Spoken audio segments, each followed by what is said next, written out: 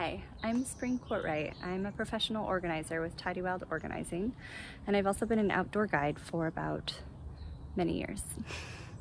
And this is my canoe, and I just went on a canoe trip with my husband. We just took a short little trip to a nearby lake, and it took us less than a half an hour from, hey, let's go canoeing, to sitting in the car ready to go.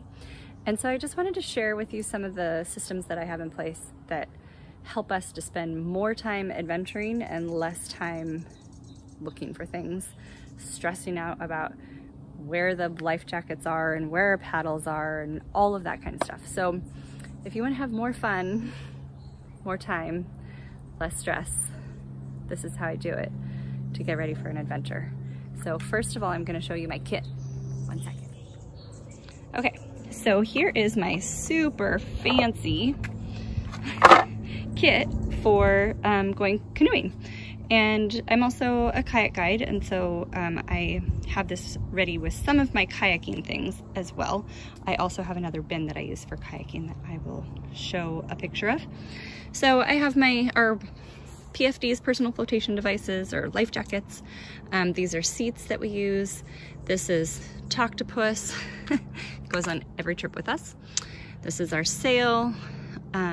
These are amazing water bags that I love so much. Charts.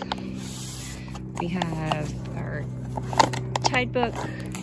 These are our super fancy mail jug bailers. Our sponge that soaks up a lot. There's an IKEA bag in the bottom. So if we go on a trip, we really need to carry a lot of stuff up the beach. We have that. So there you go. There is my really fancy grab and go canoe kit. So really quickly, this is where I store the pads that we put the canoe on when it's on the car. This is just a storage area near our door where we keep gardening supplies and our vegetables in the summertime. So lastly, I just want to show you how I store my canoe paddles, oars, whatever you would like to call them. Some people call them paddles, some people call them oars. But I just love upright storage, and since we don't have our garage finished, it just fits in between the wood there, and I just love it. It's so easy. So there you go. That is how I organize for a canoe adventure. Happy adventuring and happy organizing.